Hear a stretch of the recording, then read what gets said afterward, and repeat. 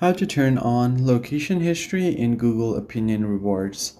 Hey everybody, today I'll show you guys how you can easily turn on the location history on Google Chrome. So the first thing you have to do is open up the browser. It doesn't matter if you're on iOS or Android.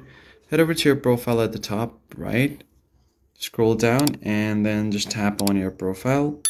Scroll all the way to the bottom and then manage your Google account. Now it will open up your Google account manager. Just wait for a bit and then go to data and privacy. Tap on the search icon at the top and you're just going to search for location history.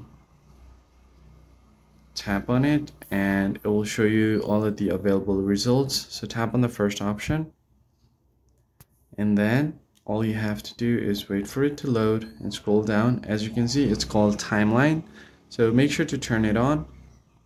Scroll all the way bottom and then tap on turn on. Now once the timeline setting has been turned on, you can just check all of these boxes as well. So just tap on yes and check the boxes. That's pretty much it, guys. I hope this tutorial was helpful. I'll see you on the next one.